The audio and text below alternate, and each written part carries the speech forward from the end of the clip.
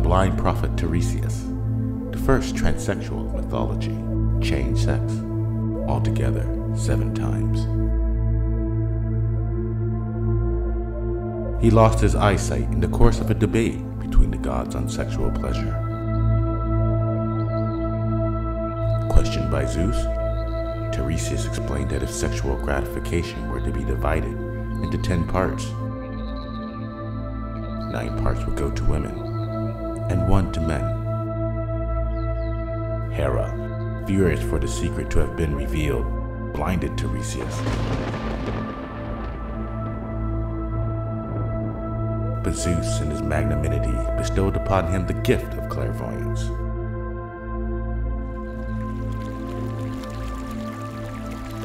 The beautiful Oreiope, whom the river god Cephasus one day waylaid in a meander and proceeded to seduce, gave birth to a boy. She called him Narcissus, and pressed upon to know if her child would find fulfillment in his pride. Tiresias answered, only if he knows not his own self. For long the diviner's words seem unfounded. The following story, deft device, and Narcissus' peculiar madness demonstrated the veracity of his words.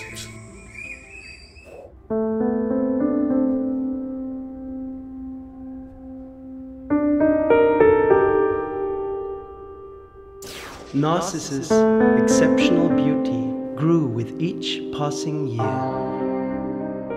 Any number of young men and women longed for him, but vanity and conceit were so intertwined with the fiber of his youthful beauty that none could even begin to move him,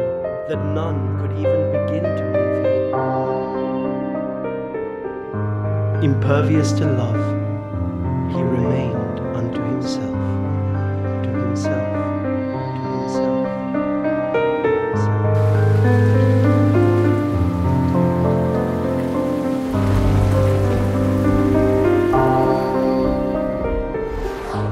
But one day, Narcissus, a nymph caught sight of you.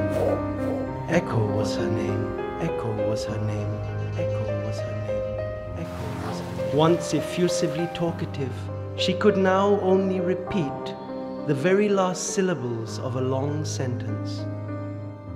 This was once again the handiwork of Hera. To tell the truth, Echo spent her time narrating endless stories to Zeus's wife in order to keep her attention away from her husband chasing after nymphs. As inevitably happens in cases such as these, the truth was found out. In her fury, she deprived Echo of her voice.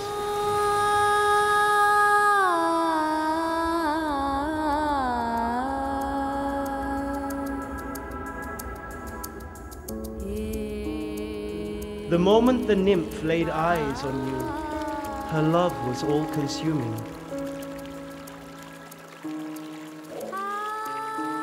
She began to follow you secretly.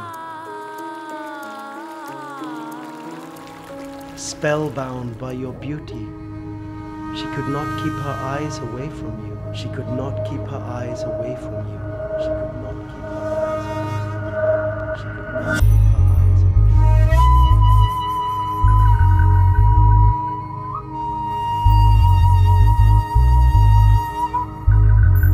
Is there someone? One.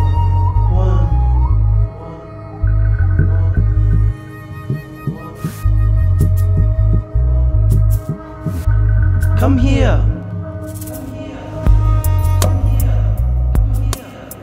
Trembling from the depths of her being, she emerged from the tree's shadows to embrace you. You rebuked her disdainfully as you fled from her sight. Loosen your grasp on my person. I would rather die than have to do with you.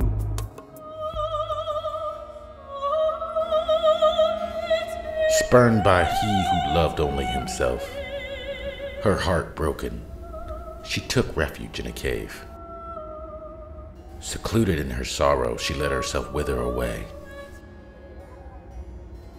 It is even said that she had become so shriveled her bones had merged into the surrounding rock. Only her voice remained, echoing through the mountains.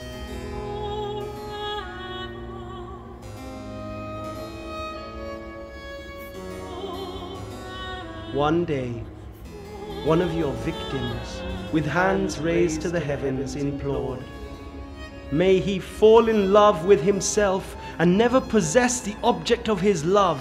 The object of his love. Nemesis, the goddess of revenge, heard the prayer and granted it.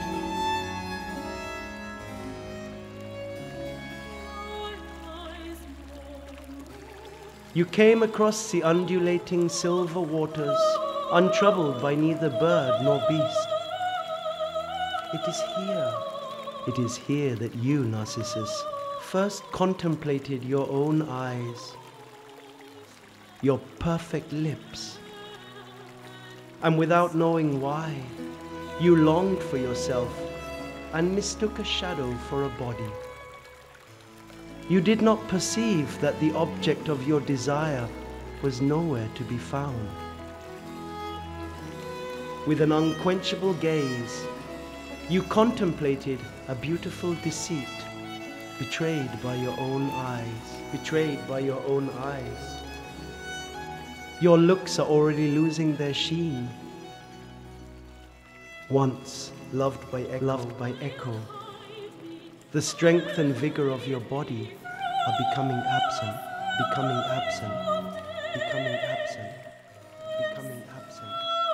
Still staring at the pool's reflection, Narcissus' final words were, "Child that I have loved in vain, alas."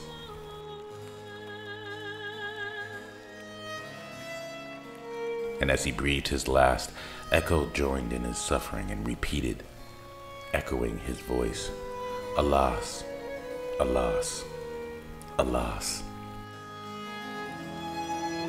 Narcissus died finally of a love he could not satiate.